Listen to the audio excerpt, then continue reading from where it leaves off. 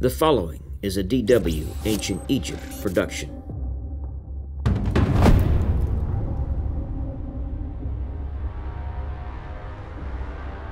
During the reign of Khufu, Hetepheres II married her brother, the Crown Prince Kawab, the eldest son of Khufu and heir to the throne. She bore him at least one daughter, named Mieroop III, and 3 sons. But unfortunately, Prince Kawab died before he could take his place as pharaoh. Hetepheres then married Hetepheres, and he became pharaoh. Hetepheres probably married her in order to cement his position as king when he succeeded their father Khufu, but she also bore him at least one daughter, Neferhetepes. She was then widowed a second time, but this time did not remarry.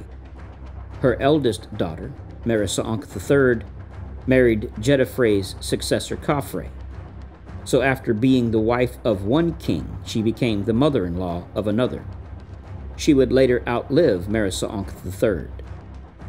When Mieroop III died, Hetepheres had her own mastaba in Giza adapted for her. She is depicted in this tomb with brilliant blonde hair, courtesy of a unique blonde wig. Hetepheres finally died early in the reign of Shepseskaf, the son and successor of Menkaure, and had thus witnessed the reigns of at least 5, and perhaps 6, if she was born during the reign of Sneferu, pharaohs of the 4th dynasty. We'll continue with pharaohs Khafre and Menkaure in the next episode. Thank you for joining us.